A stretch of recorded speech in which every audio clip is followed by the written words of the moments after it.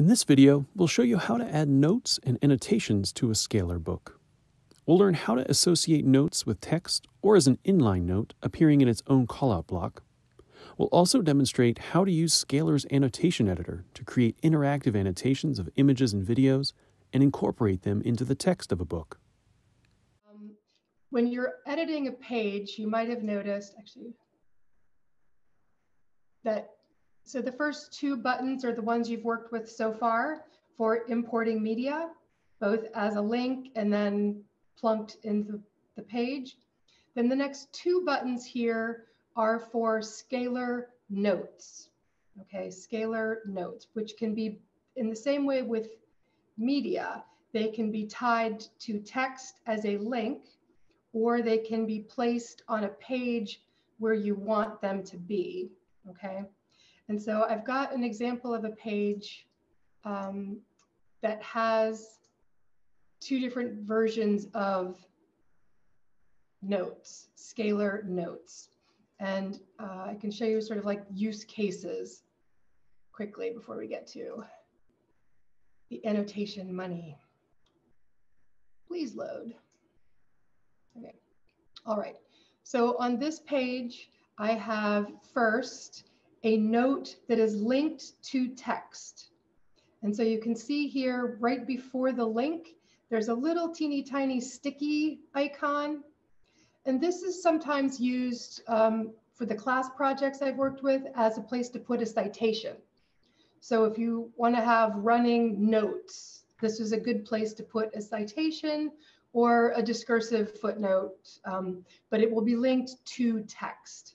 And so when I click on the link, it brings up the content of the link. And you can see this is a note that is linked to text. So it has a title, and then it has content. And then I can go to this page because this is now a page of its own.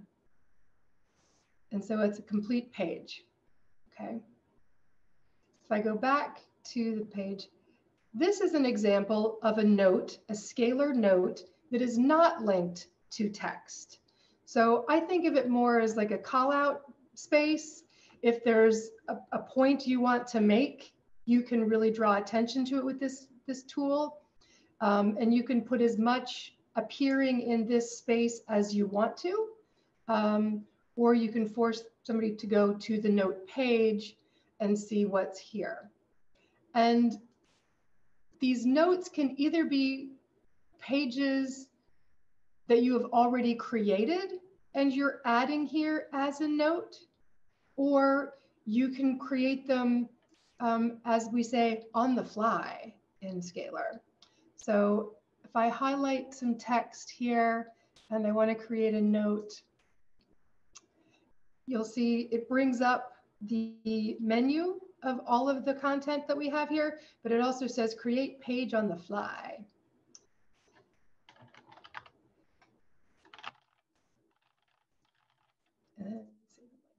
And now it's going to ask me, what's the title? Do I want to show the title? Yes, I do. Do I want to show the description? No. Do I want to show the content? Yes. So as always, save and view. And now there's my little sticky note. When I hover, I get the link. All I get here is what I told it to display. So you have choices there. Okay. So that is the note tool. And you can use it in different ways, whether you want people to go directly to information or you want to call something out and kind of make it plainly visible here. All right, any questions about that before I get to annotations? Okay. Okay, so annotations. This is where Scalar really offers some unique functionality. And it's going to let you do something really cool, even though you don't know how to do programming. And so that's what I love about this. So I'm going to go to the media menu, and I'm going to select an item to annotate. Actually, Actually, Katie, you used the gargoyle for something else, but actually I will do that. I'll use the gargoyle again. Where did he go? Gargoyle. All right, so because I do want to edit the gargoyle, I am going to click on the link to take me directly to the media page. So here I am, the full screen image of the media. And if I click on the paperclip, this is where you have to just get used to how Scalar talks about things. This is the annotation tool under the paperclip.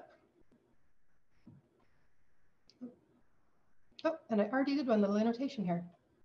So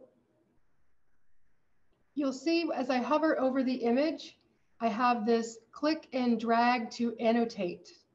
And so literally, I put my cursor on the image and I drag it to highlight an area. And now I get the chance to say something about this. And basically just give it a title to the annotation, and then I will save it. All right. So here's the title of my annotation. And now I can say something about it, which I don't have anything really awesome to say, so I'll copy and paste from my swoon. So this is where I'm focusing the reader's attention on some aspect of the image. And I can have one annotation on an image or many annotations on the image, as many as I want or need, okay? And I add them just by doing that drag and drop on the image itself. And then I can edit. I can change the title. I can add content. So I say, I'm drawing your attention to this thing here on the image. Pay attention here. And again, Katie mentioned this earlier, adding a description is very helpful for you on the back end. You don't have to display the description on the front end, but when you start creating your book, you're going to have many pages and you'll want to be able to distinguish them in some way. And everything is searchable. So gargoyle with, and I'm going to save that. And I'll say that I am done with that. And so now I'm looking at the full size media object. And when I hover over it, the box becomes highlighted. And then the content of my note appears when I hover over with the cursor. Okay. And so you'll notice these mathy things here, these mathematical frightening things, X and Y axis. Say you didn't like the placement of the box. You feel like you didn't drag very well. You can nudge your box using your mouse to scroll, or you can use the plus or minus keys to kind of move it around. So depending on how good your first drag was, you can adjust as you need to. Okay. Megan, maybe you're going to cover this, but can you show us how to delete an annotation? Oh. You mean from here or in? Yeah, so if its head is highlighted there and you do the minus at the bottom. Yeah. So if I say the signature, I no longer need that annotation, I can use the minus to delete it. Yep, thanks, Katie. And any annotation that I could have 50 annotations, but I never have to show any of them if I don't want to. You can control when they appear, and we will get to that. Actually, let's do that now. Why don't we do that now? So I'm going to go to save that, make sure that's done. So I'm going to go to a page.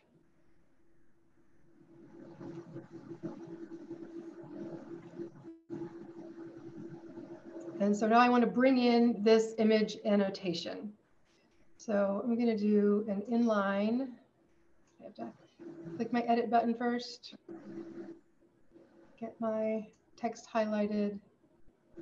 Going to choose my media. I'm I'm going to choose the gargoyle. And now when I'm bringing in this piece of media, it knows that there are annotations available here, okay? And so I can choose which annotation or annotations I want to have appear on the page. And I'm going to go ahead and say both of them. And since there's more than one, it's going to ask me, do you want to feature one over another? So it will be highlighted differently on the page. So I'm going to make it bigger just so we can see it. And I'm not going to put the description on. I'm just going to say like the title is all I want to see there. And I will continue. Save and view. Okay. So now that is highlighted. That is a featured annotation. Okay. So when I click on that link in the text, it goes straight to the image and it goes to the featured annotation first. If I click on the other one or highlight the other one, it takes me to that annotation. That's cool, right? I mean, that's fun. So the other thing that we're going to do is we're going to annotate a video. So you can annotate audio and video as well as images. It's just amazing.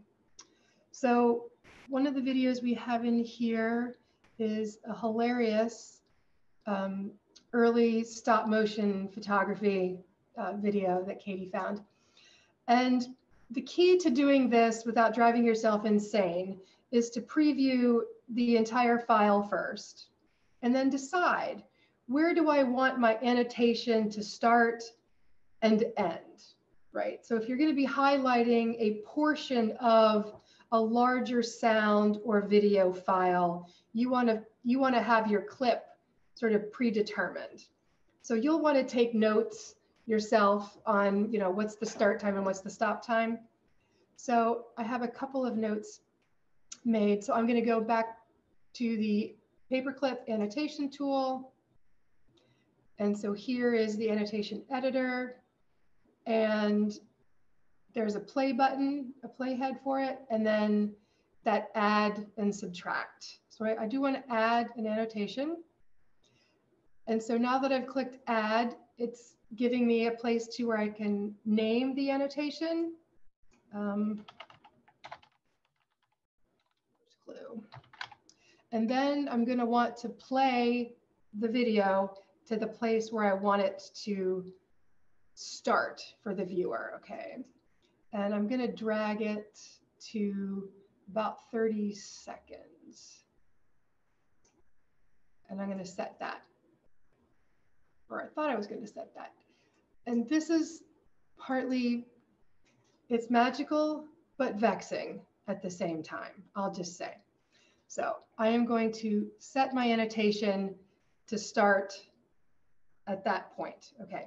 So YouTube is only giving me like two positions on the time, right? And Scalar has got like way more decimal points here. So you have the opportunity to do finer tuning of the start and stop after you sort of get your ballpark together, okay? And so I'm going to drag it to an end point.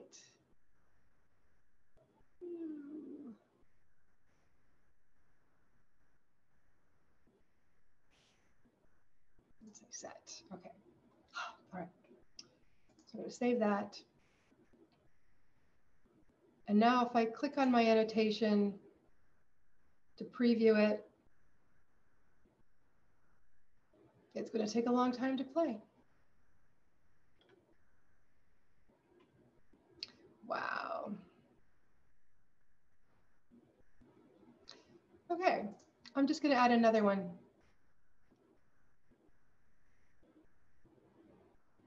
You should watch this later. It's really funny.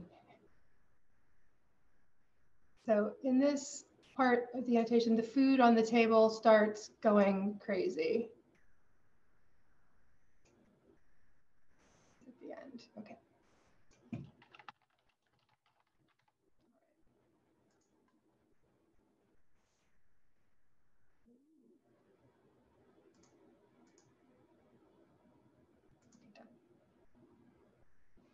Okay, so now that I've done, I'm back to the media page.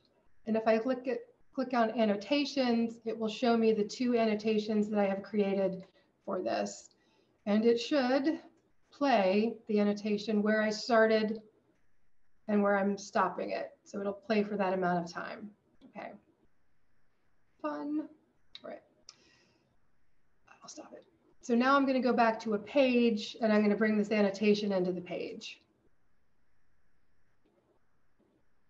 And actually, this is a good thing to note now. I'm back at my content menu and my 2 annotations that I just created, First Clue and Crazy Table, are among the pages of the book. So this is where Scalar creates a page for everything.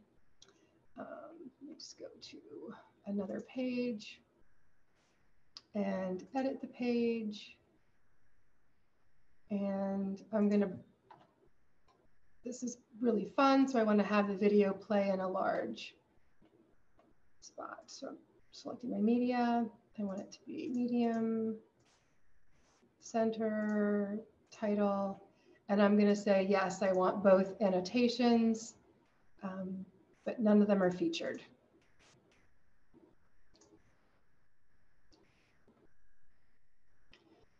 So now I'm on the page, there are annotations, and I can play them. And I could have added text to the annotations as well as marking the start and stop time of the clip.